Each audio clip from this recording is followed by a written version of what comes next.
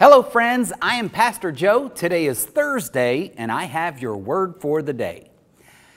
How do you handle temptation, especially temptation to sin?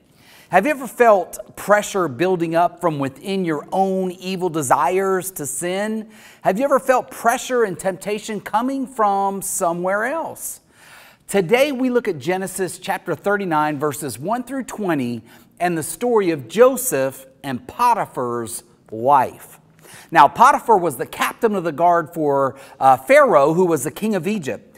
Potiphar bought Joseph from the slave traders, and because through the Lord Joseph was successful in everything, he was entrusted with Potiphar's everything. Potiphar made Joseph his personal attendant, and he was placed in charge of everything that Potiphar owned. His household, his property, his everything. But then the temptation came in the form of a woman. Potiphar's own wife thought that Joseph was sexy and hot, and she wanted Joseph to have sex with her. So Joseph refused. But every day she kept putting pressure on him. He tried to avoid being around her at all, but one day they were alone. She grabbed him by the cloak and demanded that she sleep with him.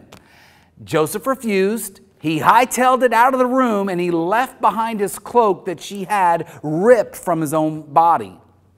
She accused Joseph of trying to rape her, and Joseph spent the next several years in prison. He was thrown in prison. He was imprisoned because he refused to have sex. Now, I don't know what type of temptations you face on a daily basis.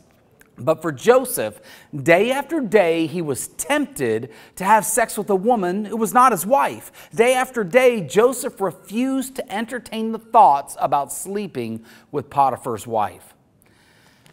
Sometimes doing the right thing is difficult. Sometimes doing the right thing hurts. Joseph was in prison for refusing to give in to temptation.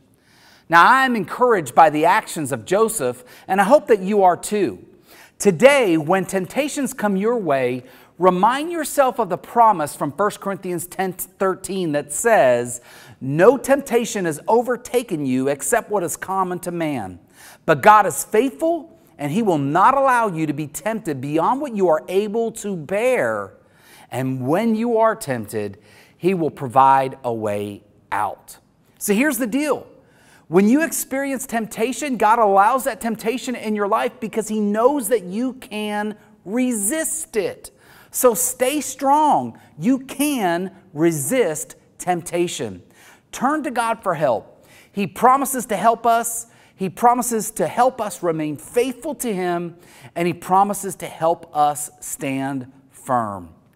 If today's word for the day has blessed you, like it, apply it, and share it on social media. God bless.